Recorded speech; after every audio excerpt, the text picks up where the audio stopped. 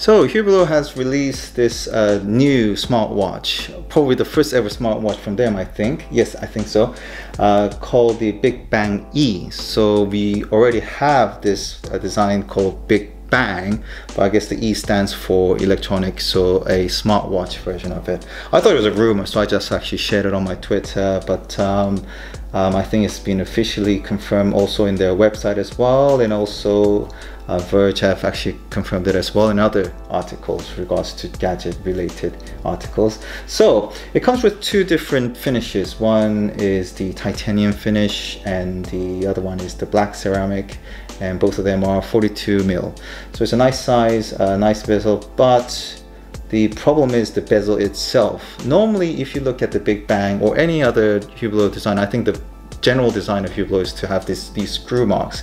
Very nice industrial sort of feel on it.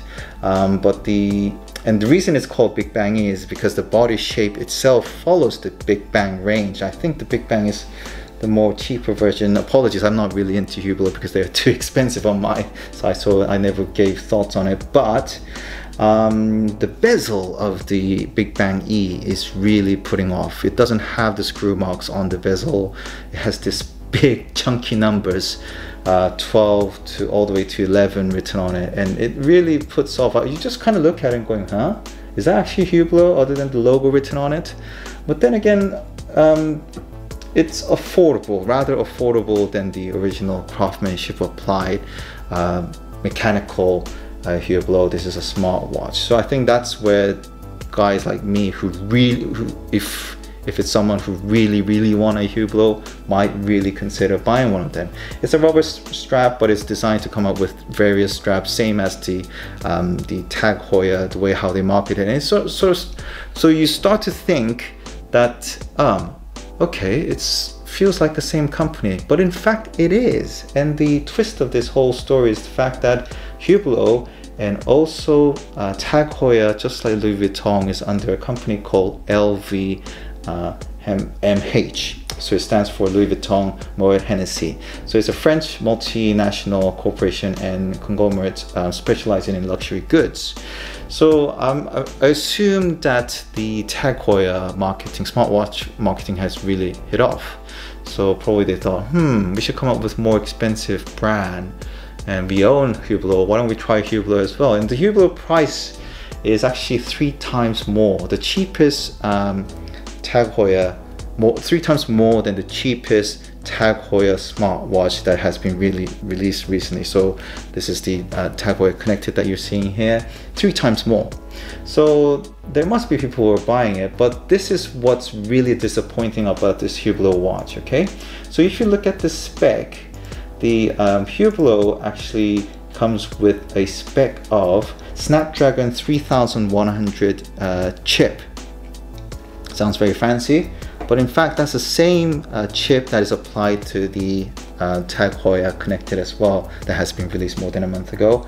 The backup with 8 GB of storage, same as the Tag Heuer Connected, and 1 GB RAM, which is the same as Tag Heuer Connected. But this is the big disappointed news, okay? So the Tag Heuer Connected has 430 milliamp hour of battery life, while as the Hublot only has just above 300. So in fact, we're gonna have a shorter battery life than the Tag Heuer Connected, but it has a Hublot logo on it, and I'm sure it'll have its own customized, only available on Hublot smartwatch design face.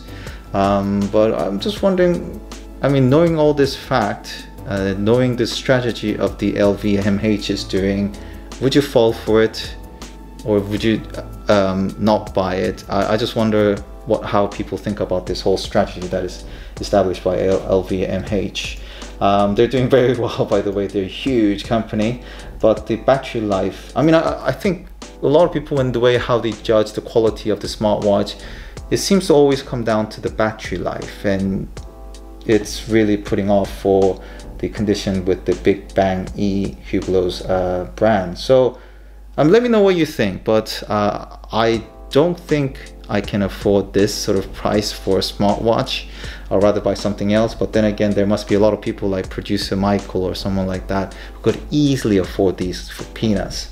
But anyway, thank you very much for watching this video. I will look forward to hear your guys' thought on this newly released Big Bang E by Hublot, which is under the company called LVMH. So thank you very much. This is LJP Tech. All the best. Bye bye.